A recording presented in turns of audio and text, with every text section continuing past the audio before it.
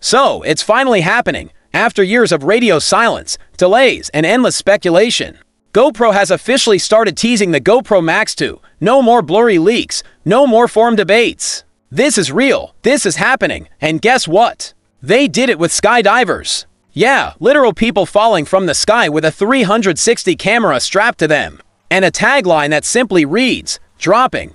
Subtle, yes. Clever, absolutely. But most importantly, it means GoPro's long-awaited 360 camera is right around the corner. And folks, the timing couldn't be more interesting. Now, here's the spicy part. GoPro is entering a seriously competitive battlefield. The 360 camera game is no longer theirs to dominate. DJI is lurking with its Osmo 360 just around the corner. And Insta360 already dropped their flagship X5, with whispers of an X6 coming sooner than we think. So GoPro's got some serious catching up to do, and honestly, they seem to know it. This isn't just about releasing another camera. It's about proving they're still a major player in immersive video. Let's talk about what we can see from the teasers. First off, the design has been tweaked.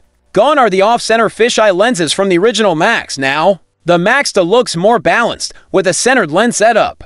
Still rocking that chunky square body we all recognize. But look closer, and you'll notice beefier cooling fins on the front, probably there to tackle overheating when shooting high-resolution content. If you're someone who's ever filmed for more than 10 minutes and felt your camera turn into a mini toaster, yeah, this might be a big deal, spec-wise. GoPro hasn't dropped anything official yet, but expectations are through the roof. Most enthusiasts are hoping for a new processor, likely the GP3. That would mean better stitching, faster processing, and fewer thermal issues. And let's be real, if this thing doesn't shoot in 8K 360, it's going to be a massive disappointment. 8K at 60 FPS, that's the dream. 6K just won't cut it anymore. We've waited long enough. Let's get greedy. Another major upgrade we're hoping for, bigger sensors. The original Max used tiny 1 to 0.3-inch sensors, which are, let's just say, underwhelming in 2025. A bump to a full 1-inch sensor would be a game changer, especially since DJI and Insta360 are already pushing those boundaries.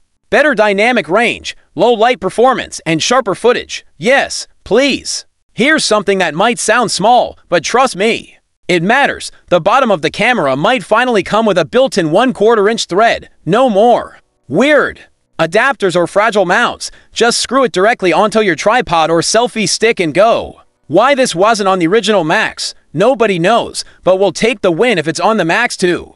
And let's talk about battery life.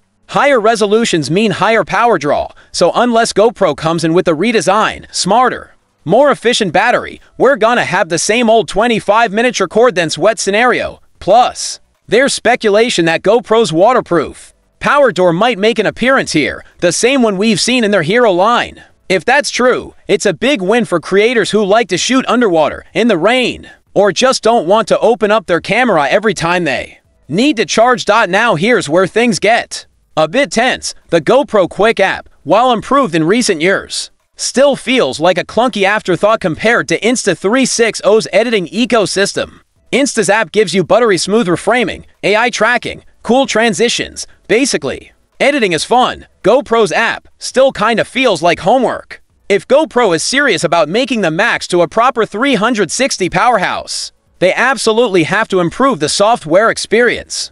Because all the hardware in the world won't matter if editing the footage feels like you're trying to fold a fitted sheet blindfolded. So here's where we stand. The GoPro Max 2 is officially being teased, and that means a full reveal is likely just around the corner. Specs, price, release date, we're probably weeks, maybe even days away from knowing everything, and honestly, it's about time. GoPro has a real shot here to shake up the 360 camera space again. But only if they deliver on performance, design, and user experience. What are you most excited to see in the Max 2?